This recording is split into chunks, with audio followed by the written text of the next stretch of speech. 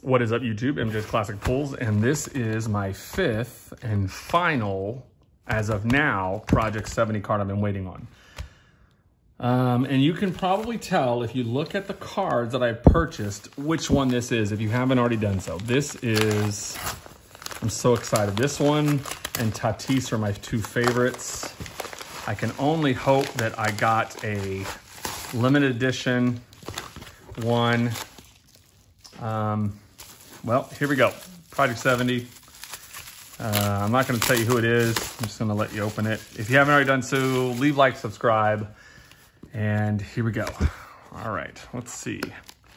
That is the front. I'm going to go pull the back. Let's see if by some act of goodness we have a low number or limited number or a 1 of 1. We have neither. We have the Ronald Acuna Jr. Look at that. Look at that beautiful, beautiful card. Wow, look at that card. Look at that card. Oh, that's beautiful. That is beautiful. I cannot wait. I will be sending these 5 Project 70 cards off to grade. I just haven't decided yet how or what company.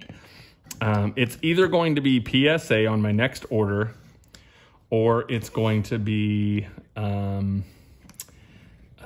is it, HGA, that new company HGA. I like the hybrid grading. I actually like that a lot. I think that might be the way to go if I can get my order in, because they are very, very limited to what they offer. But yeah, there they are. That's what I was planning on sending in. I plan on sending in those 5 and at least 1 of these Trevor Lawrence Pro Set rookies. Wow, there it is. Beautiful cards. That Acuna is probably my number 2 right now. Tatis is number 1. Griffey's number 3.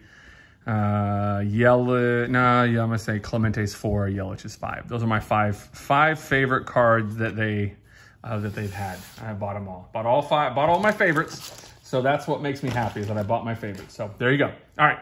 Thanks for stopping by. Make sure you leave, like, subscribe. Catch you guys later.